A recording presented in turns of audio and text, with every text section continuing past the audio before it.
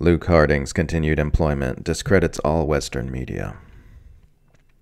Collusion author Luke Harding continues to receive mainstream traction, authoring stories which generate headlines in influential media outlets around the world, promoting his theory that Trump conspired with the Kremlin, despite the fact that both he and his theory have been completely and utterly discredited.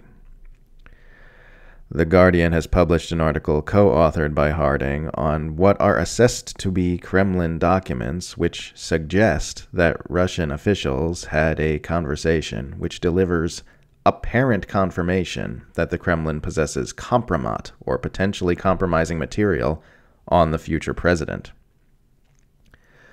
The paper refers to certain events that happened during Trump's trips to Moscow, says Harding with his two co-authors. Security Council members are invited to find details in Appendix 5 at paragraph 5, the document states. It is unclear what the appendix contains. Russia's 3 spy agencies were ordered to find practical ways to support Trump in a decree appearing to bear Putin's signature, the article reads, adding, Western intelligence agencies are understood to have been aware of the documents for some months and to have carefully examined them.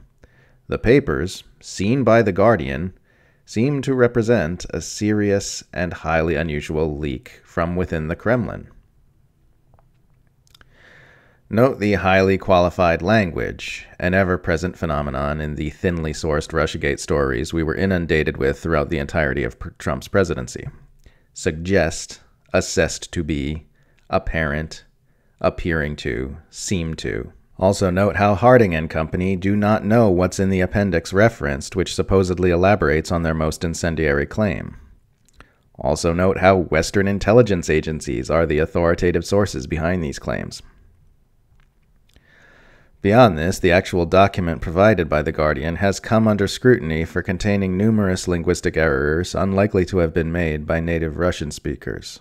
Then there's the little itty-bitty problem that the president who the authors claim was beholden to the Kremlin via compromat was indisputably far more hawkish toward Moscow than both the president who preceded him and the president who replaced him. If Kremlin intelligence did indeed compromise Trump with blackmail, a claim for which the Mueller investigation found no evidence, then it was a very poor investment indeed, as it clearly had no impact on U.S. foreign policy.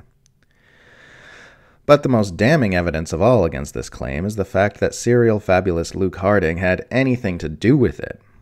This is, after all, the same reporter who authored The Guardian's notorious 2018 claim that Trump crony Paul Manafort had meetings with Julian Assange in the Ecuadorian embassy.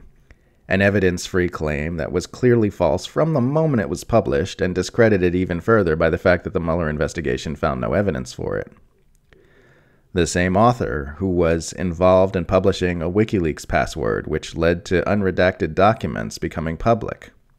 The same author who was humiliatingly incapable of substantiating his allegations of Trump-Russia collusion when he finally encountered an interviewer who challenged him to defend the titular claim in his book, Collusion. Luke Harding should not be able to find employment anywhere more influential than the far side of a cashier's counter. Yet here he is, still getting these ridiculous stories published by one of the most influential news media outlets in the English-speaking world. Given legitimacy by The Guardian's publications, other Western media are picking up his transparently bogus story and hyping it through the roof, from the Daily Beast headline, "Reported Kremlin leak appears to confirm existence of Trump compromat," to the Forbes headline, "Trump compromat claims Kremlin documents reportedly show Putin conspiring for billionaire," to the Raw story headline, "The P-tape is real.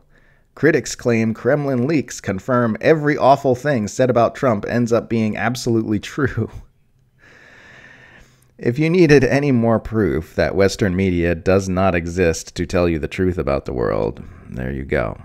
The news in our society exists not to create an informed populace, but to preserve partisan worldviews which protect the interests of the imperialist oligarchic class.